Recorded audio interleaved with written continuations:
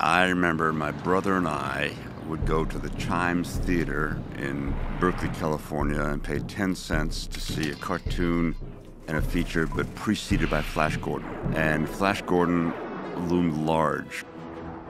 Flash and Dale Arden and Dr. Zarkov and Ming the Merciless, that was the first science fiction that was seared into my memory.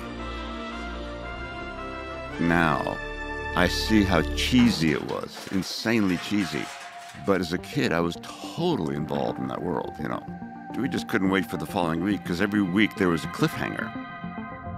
I've seen other science fiction movies, but they've never hit me as strong as that. I do see it with obviously a different eye now. I can see how things are done and the pace of it and the structure of it and things like that. But whether it's a backyard movie or a $200 million movie, if something is actually very, very good, I'm taken away by it anyway.